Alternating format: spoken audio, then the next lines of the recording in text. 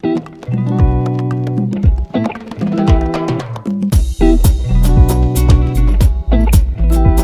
let's talk about healthy relationships, friendships, right? And this is going to be all about compromise. Any relationship, any effective relationship requires compromise, requires adaptation. It's about sharing a responsibility. It's about working together. And a healthy relationship.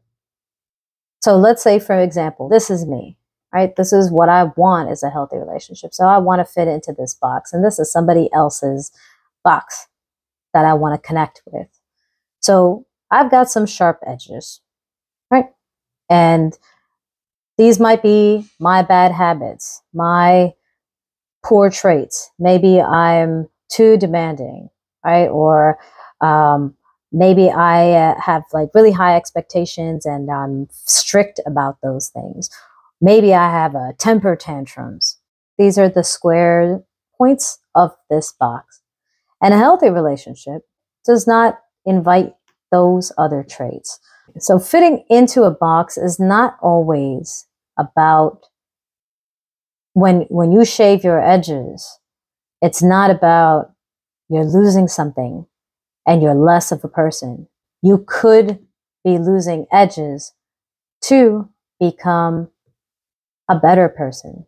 So to have this healthy relationship, you can see these corners on this diagram don't exist in this healthy relationship box. And that is okay. So that's kind of where the compromise element comes in, is understanding that there's always compromise and adaptation required for any relationship to grow effectively and be mutually beneficial. And sometimes you have to shave off some of those points to highlight and develop the better parts of you. Like, I mean, let's take an extreme example. Criminals, right? People who were imprisoned, who spent years and years in prison, who now need to be rehabilitated into society. Well, many of the things that they did in prison or how they resolve conflict might not work in everyday society. So to fit in, they will have to change parts of themselves. But are those parts actually worth changing? Is it a benefit? Is it a growth for them? So there is a change, there's a shaving of the edges, there's becoming a little bit less to become a better and bigger you. And that result, when you do make those compromises, when you do make those adjustments and adapt, you have an authentic, mutually beneficial relationship that's full of appreciation and support, that invites you to be you and develop the better qualities of you. Is there a difference between compromise and adjustments, like to fit in? So compromising would be, I think an adjustment lines into the compromise. It's like the compromise involves, this is something somebody wants, this is what I want. They don't quite meet. So let's say there's 3 things here that this person wants, there's 3 things that I want. They don't really line up.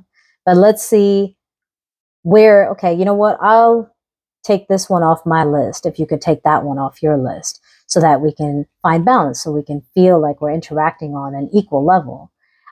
That for me would be compromise.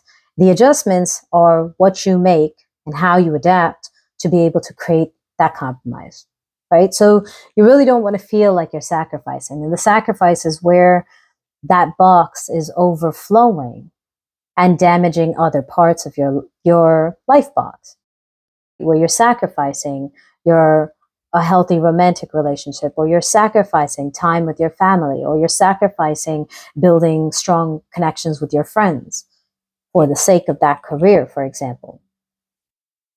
Hope that answers your question, Rajesh.